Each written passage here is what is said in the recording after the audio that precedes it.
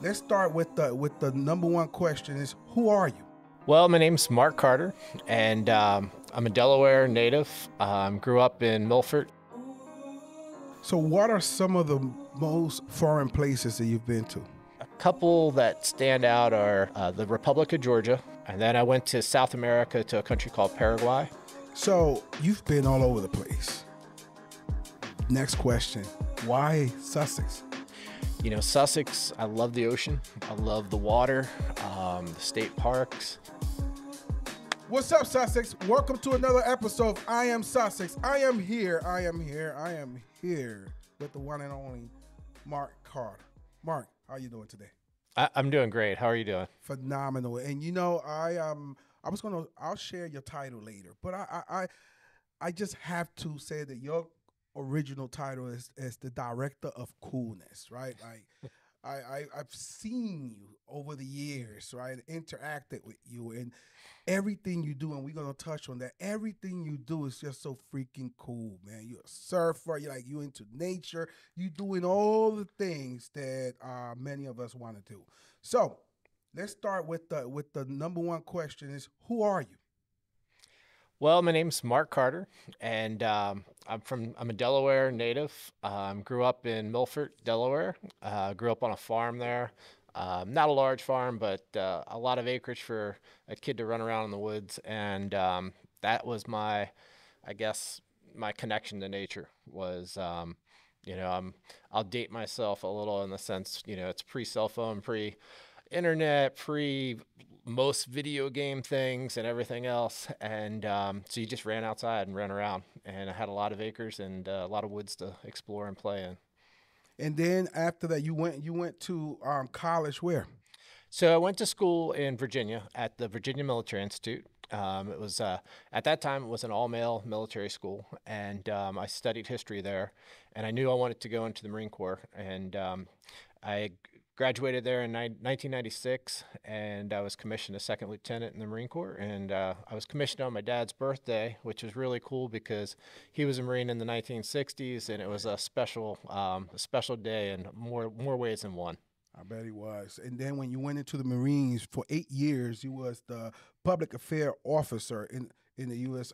Marine Corps. Thank you for your service.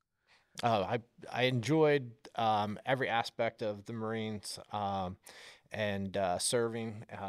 And I was a public affairs officer, so essentially joke around and say sometimes you might be like hanging outside of an airplane taking a really cool picture of a guy jumping out of the airplane, or you're taking a picture of the general saluting someone and pinning an award on. So you kind of covered all aspects of the Marines, and that was what was exciting. Was every day was different, and some days you're sleeping out in the field, flying on helicopters and shooting things. Other days you're living the good life, going to a nice dinner in an embassy in a foreign country. So it was a real great way to be exposed to all kinds of stuff around the country and the world, really. So what are some of the most foreign places that you've been to?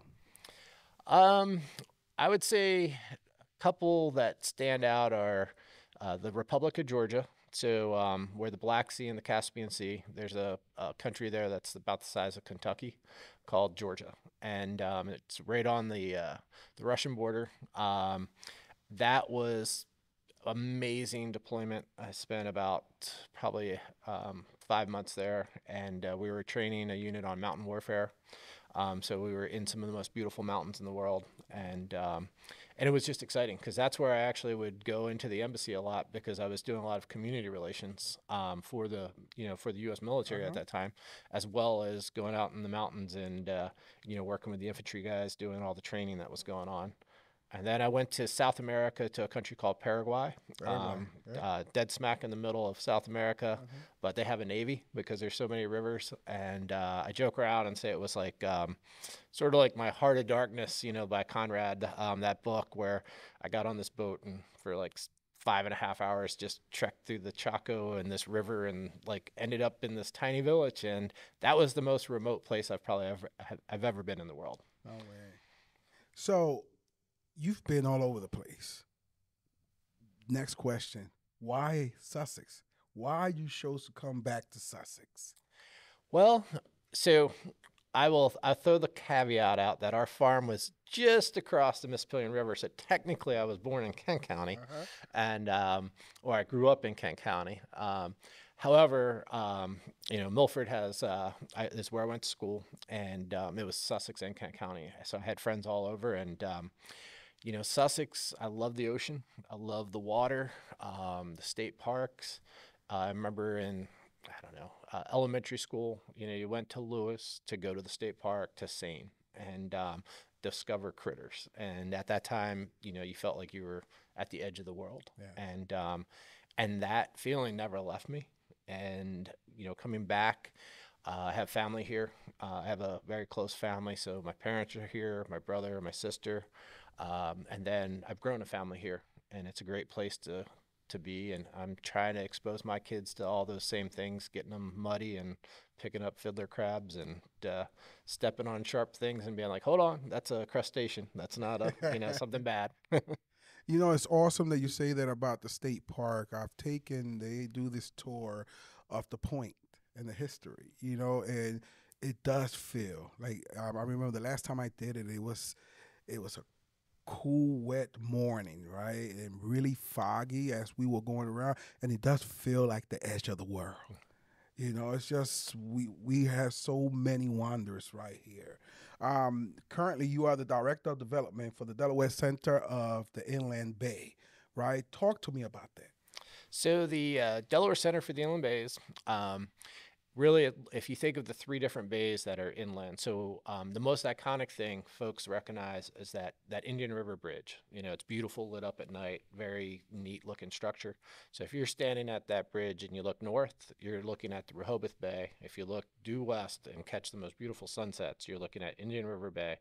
And then if you look south, there's a bay called Little Assawamna Bay, which is basically South Bethany, Fenwick Island, and then the entire watershed of that. So the watershed is, more than just a big body of water. It's the streams, the rivers, the farmland that connects to it, the neighborhoods, the communities, and that entire watershed is essentially the center is, there to help keep that place safe so that, my kids and grandkids one day and things like that, and your kids and all can experience what we experience here. And when you're saying keeping it safe, what do you mean by that? Keeping it safe from what? So, when you look out at water, you've got all kinds of things. You've got all the species that are out there. So the horseshoe crabs, the ospreys, the diamondback terrapins, oysters, shellfish, all the fish that are too many to name. So you've got all the species that depend on, the quality of the water, the bay grasses that grow there, and then you've got the human piece of it. There's, folks love to recreate, paddle, go for just a boat ride, to go fishing. Businesses depend on that. There's oyster farmers out there. There's, folks move here because they want to enjoy nature. And sometimes it's just the view and enjoying looking out there and saying, there's the estuary and there's this, sunset that's gorgeous and an eagle or an osprey goes by. So really the center works to protect it through science. We have an entire department dedicated to water quality monitoring, species surveys, restoration, reforestation. So that's one element. Education is a huge piece. And we have James Farm, which is it's the James Farm Ecological Preserve, about 150 acres, and we offer just about every program we offer down there is free. So that anybody can participate and come out. And our environmental educators believe on hands-on, experiential environmental learning. Can you talk to me a little bit, because I read a little bit about the history of the farm, right? Because right now the farm is owned by who? So the farm, historically, there was a family that owned the farm. And then they, as Delaware evolved and changed, and there's development, there's there's big farms, small farms, there's all kinds of things that have happened here, roads and infrastructure that wasn't here. So like anything, they wanted to protect a piece of land. So the lineage of that family said, we want to make sure this land is protected, and we want it to be up here on the bay, in this case Indian River Bay, and we want to protect it, and we want it to be a place people can come and enjoy nature and learn. So that land was basically given to Sussex County, and the county doesn't necessarily, run parks and Yeah. different things, Uh-huh. and but they partner and they collaborate, and they worked with the Center for the Inland Bays to become the manager of this land. So that 150 acres, James Farm is um, owned technically by the county, managed by the center, and open to everyone from dawn to dusk. And now, why did you choose the Inland Bay as that project that you was going to work so hard for? Me personally, Uh huh. I joke around and say I'm a Pisces, so I'm automatically part of water. Uh huh. Um, but I've always been into paddling, surfing. I've always been wet in the sense that we had a stream in my backyard growing up, and I would just disappear into that stream, and I would walk, a mile through my stream until I ended up on the Murtico River, and then I'd come back covered in like what was essentially, marsh mud and an estuary. But when you're 12, you're like, I don't know what that is really. So I guess it was in my blood a little Uh bit, huh. or at least in my clothes, like my mom would say, washing them and everything. But I just I love the water, and I know it's important in every aspect of life. I mean, for our survival, for the economy, for all of nature, for everyone. So I guess I'm just drawn to environmental work, but also especially connecting to the water because I know what it's given me in life, and I'm hoping that it's fulfilling a lot of other people in life too. It sure is. Tell us some about some of the programs they have Inland has coming up. So, from programs and such, we just the other day was the first day of spring, so we had our first day of spring education program. So Jackie and Maddie are our two educators, and they are amazing at what they do. And they welcomed that day. About 20 folks came out. And first day of spring, everyone, you get that first bit of sun, you want to Yeah. run to the landscaping place and, buy plants. So they talked about, wildflowers and the importance of native plants a little, and also everyone got a little seed pack, they got to make themselves and take home that day. So that was our first little kickoff to the season. And that was also when the needle just ticked to say, okay, Jackie and Maddie, we probably won't see them until September, the end of the month, because they're going to be out there 3, 4 days a week running programs nonstop all Yeah. summer long. And those are a lot of educational programs that are some are geared to children, like the Journey Up the Coast. We work with a sister organization, partner group down in Maryland called the Maryland Coastal Bays. So we're the Little Assamoah Bay connects to their bays, so we're all connected. It's the everything's downstream type of mentality. So we work with them where some kids learn from their bays, and then they move up into our bays and vice versa. So that program is geared to youth, and then there's adult programs that are geared to everything from our, we do a lecture series where we talk about what you can do in your own backyard, how you can work with your homeowners association to maybe there's a common area to look at how can we make this a sanctuary for something. So those are program type things through our education world. Our science team, they basically just put the skiff, the boats back in the water, and so they'll be dropping water quality SONs, I believe they're called. I'm a history major. I'm not a scientist. Uh-huh. I'm not going to pretend to be. So I joke around and say they look like something that Boba Fett wears on his backpack. And they drop these things in at all these monitoring stations, and then they're out there monitoring nonstop all year, all summer long, from basically now till really November. So really a good portion of the year. And then we have our teams that are getting trained up for our horse crab surveys, osprey surveys, fish surveys, terrapin surveys, and those are done a big thanks to volunteers because we have an amazing volunteer force that works with our science team and our educators to be able to do all of these things. So those are things that are happening in that element, in the sense of education and the science of the sun. So aside from a bunch of our programs, we have lots of events that are open to the public, and we're really kind of hitting that season. So in the month of April, we have what we're calling the green screen. It's a one night film night with some environmental films. That's taking place April 19th, just ahead of Earth Day, and to kind of get people excited to get outside. We also have on Earth Day itself, we'll be doing a coastal cleanup The Bethany Fenwick Chamber does a community cleanup, and we're going to bring in a coastal element to it and clean up on areas that touch the bay on Earth Day itself, running all morning long, 8 to noon.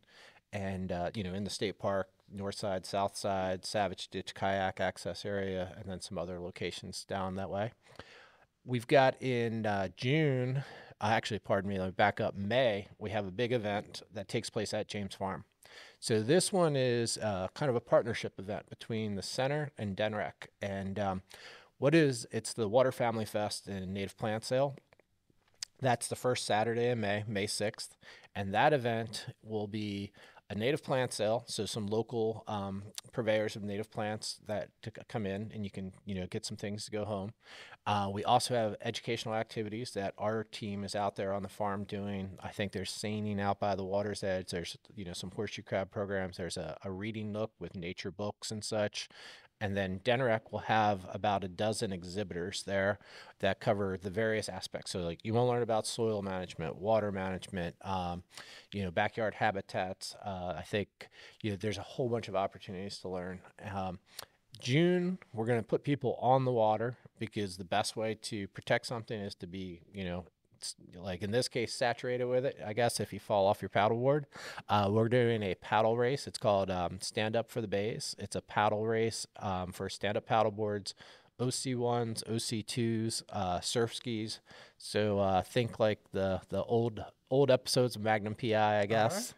And that's happening on June 3rd at Holt's Landing State Park. And there'll also be a bluegrass band, food trucks. We'll have some refreshing beverages for grown-ups and younger, and then different education exhibits happening. And that's all day on Saturday, June 3rd. And then our big event of the year, probably our biggest event, is Decked Out. It's called Decked Out because it used to happen on our tiny deck at our office, and it's grown. And this year we'll be at the Hyatt in Dewey. They've got a beautiful deck overlooking Rehoboth Bay and Thompson Island, which is one of the projects we're actually working on out at Thompson Island. And what we have there is, think of a gala, but totally beach casual. So, we'll have oysters, good drinks and beverages, fun music. We'll have a little that location allows us to do some great, I guess not storytelling, but kind of telling about like an update on what we're doing in a sense, because we've got some AV capability in there this year to promote and talk about programs and different things. And then we'll have a great live auction and silent auction that go with that as well. So last year we had cool experiences out on the bay that you could bid on. So that's a big event we have, and that one's several hundred people overlooking a great sunset. Man, I am really looking forward to this season because everything sounds phenomenal, man. Like, this is gonna be a lot of freaking fun. It's gonna be. I'm excited. The summer is the season for definitely for Sussex County. The cool thing is, we're hoping to bring in some other fun in the off season too, to keep people excited all year long. That's awesome, brother. Thank you. Are there any requirements to become a volunteer? So we do offer trainings because a lot of times everyone loves the horseshoe crab. I mean, it's on our logo. It's there's other companies that's an iconic symbol, and it's our state marine animal. And when folks think of Delaware, they think of the horseshoe crab. So a lot of times you're just like, oh, there's a bunch of them, I can just go out there and count them. But there's a process. So yes, there's training that goes on in the sense of how we can collect the data. So folks can participate in that training in a couple ways. We have on our website currently like when all the trainings are, and then we also record those. So like if you're unable to attend, you can participate in the training and then still come out to volunteer. And those are on our website. Why, from your personal perspective, what are some of the benefits that the young and old get from volunteering, and why is it so important that the local community get involved? So volunteering, I think, is, there's the task that's being done. okay, we're counting horseshoe crabs, or we're picking up trash, or we're doing this. It's, and the task is almost the simple part. The deeper part is the connections that happen. For some folks, that may be their connection to nature. That may be their connection to a new friend they meet, and now there's a community, and that it's community is everything. And the end of the day, we're all working towards a better place. Right. And that's the key. So volunteering is really, getting a job done, but also creating connections between nature and humans, community, folks that may never have met before. And now all of a sudden their friendship circle grows, and they might get introduced to volunteer for something else. And it's this ripple. And that's really a lot of volunteering, I think. Could you speak to one experience that you have been part of someone like having that aha moment, being involved with what you do? Yes, I'm trying to think from because I've been fortunate that for the last, 15, well, really, since I left for the Marine Corps, it was, service work ultimately. And, I've spent my whole life getting to be a part of good things. I always say, at the end of the day, That's right. I was when I was in my previous life working beer and benevolence, I was working with nonprofits.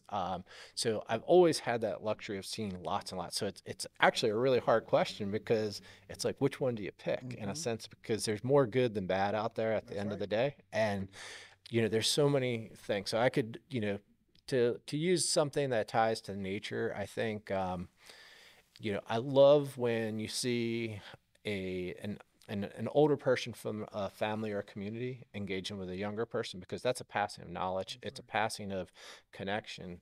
And all of a sudden you're like, okay, this person is working on it, and we know the next generation is working on it. So as simple as seeing like a trash cleanup along the coast, or the beach planting that just went on that Denrec did, where they had hundreds of people out there planting thousands of pieces of beach grass. And when you looked, there was everybody, all ages, and everyone was there. So I think there's just a ton of different examples to see out there. I'm gonna tell you, when Dogfish first came to Milton, right, and then you went to work for Dogfish, and I mentioned this to you many times. I remember going into the backyard in the mornings for coffee, and I would see you come in with this mug. You used to wear some socks, like I don't know if it was to prevent ticks from getting on you with this funky truck.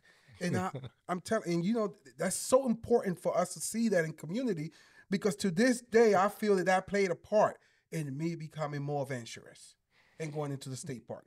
Watching individuals like you always had that smart, you always had some funky shirts on, and I'm like, man, that's some cool stuff right there, right? Because life can be so heavy at times that we forget. And I'm always doing this on social media, saying, man, go get what's yours. It's the state park is there. Your tax dollars is paying for this. It's free to you. Like, just go get some. Right. Just on every Sunday, I love going to go see the sunrise. Just go get some. But for so many years, I was just so caught up in the rat race that, your light starts dimming. And people like yourself, you see like the funky watch you got on right now. So watching you in the mornings, I'm like, yo, wait a minute. This is right here. So I just want to once again just say thank you. With that, it'll lead me to my next question. What are you currently reading? So I kind of go through spurts of my reading. Like in the winter, I'll devour books, because it's nice to get up, have that cup of coffee, and or to sit up at night because it's dark early, so you're kind of enjoying that. So in the winter, I'm just devouring books. Come summer, I'll lighten up that load a little bit because I just want to be outside till last light.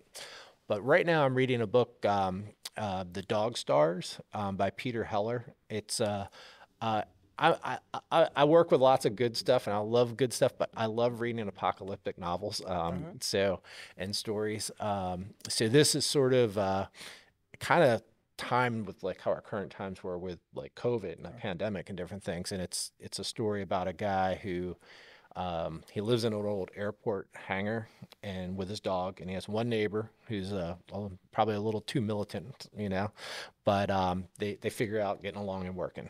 And this guy is, one day the radio comes on, there's a transmission, and he's like, there's got to be something else out there. And it's taking that big step, one, to be like, I have my safety spot and I'm going to go out there.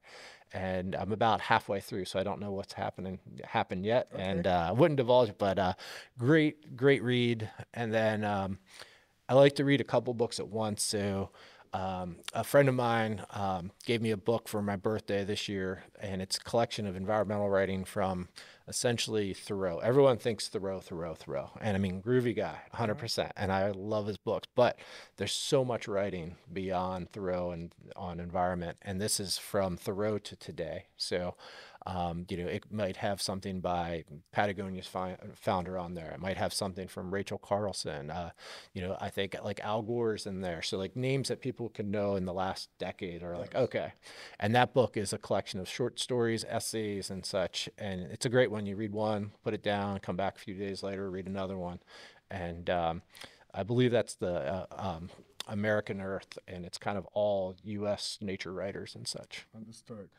If someone in the local community wanted to get involved with the Delaware Center for Inland Bays, what would they have to do?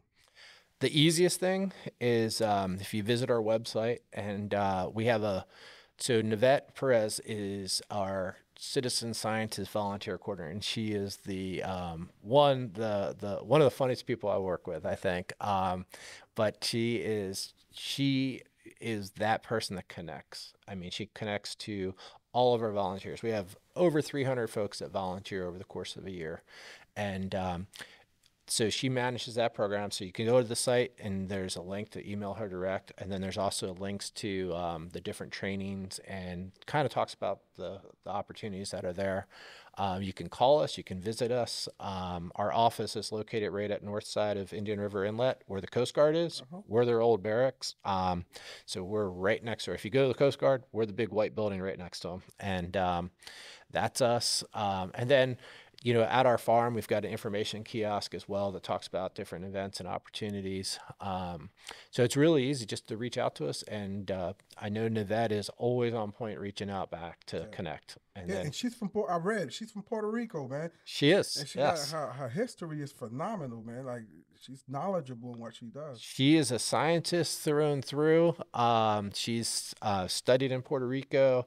She's also went to school here in Delaware, and she is the greatest person to work with citizen scientists. And we have a program, the Master Naturalist program, which is not exclusive to the center. However, different groups will act as, like, I guess, lead agencies, if you will. And we're the lead one for downstate here. And you can go to that anyone can go to that. It's basically you participate in so many hours of education, and you learn, a little deeper dive than, reading the information at, kiosk and this and that. It's a little deeper dive. It's not 4 years of study, but you read that. So you have all these classes, different guest speakers come in, scientists address different aspects, and then you have so many hours. And I should know the amount of hours. I'm not positive. I want to say it's like 40 hours perhaps over the course of a year that you give back, and you participate in survey work and volunteer work and such, and outreach work, and all for the environment. And she kind of helps to foster that program along as well. Understood. I like that title, citizen scientist.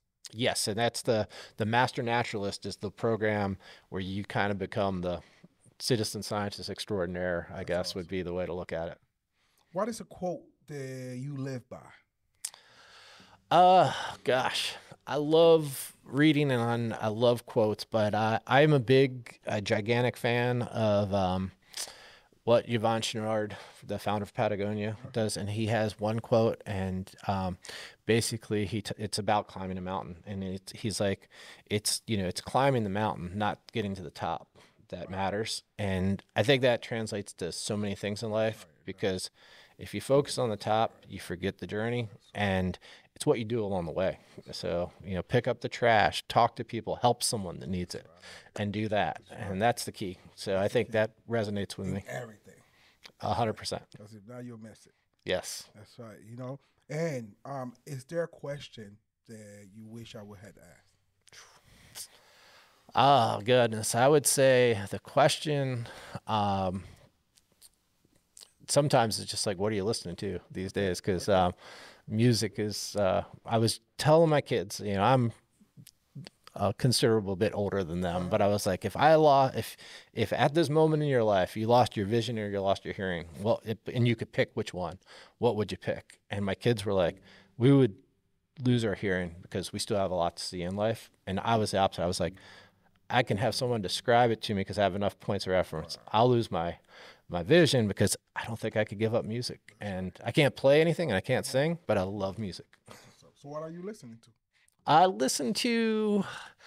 try to listen to a good diversity of stuff, and it's sort of seasonal. You know, like I like to make some playlists, and so I have my spring list going right now, and it's, you know, a little bit of reggae, a little bit of you know, folk, like more like I love a banjo, so a little bit of bluegrass. But if like I would say right now, there's a guy, Andrew Bird, that he's probably who's on my playlist last, and he's sort of like a folk Americana kind of guy. Andrew Bird. Andrew Bird. Yep. Look him up. And yeah, all music, local music. I know we have some local bands we were trying to bring into some different events and things, and you know, any chance to see live music is the best. So also want to give a shout out to your brother Matt, Quest Fitness, right? The kayaks. And he's always told me every time I run into him in Lewis, and he said, hey, because I used to work out with him years ago, and he tells me, hey, you don't need to pay. Just come volunteer, helping me carry some kayaks back and forth from the beach, man. That's what's up, man. Thank you for the opportunity to have this conversation with you, brother. Well, thank you for having me, and thank you for everything you do in the community and telling people about all the good stuff that's here. Man. Thank you. Peace.